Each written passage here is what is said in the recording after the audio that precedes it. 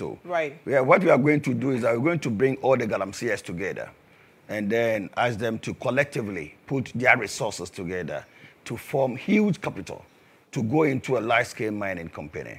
Because from Minerals Commission source, it's like there are about 3.5 million people who are engaging in this Galamsey thing.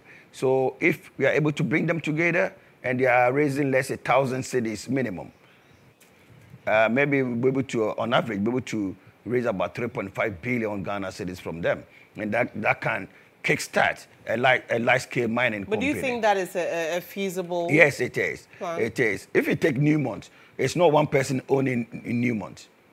But here in Ghana, we believe that one-man business. That is why we are behind. So we have to come together, buy shares in the company, so that our money will be working for us, whilst maybe you are doing other things. So the goal, we have to mine them, but we have to mine them responsibly. So that's what I believe, that we have to go into large-scale mining so that we can regulate them and then make sure they do the right thing.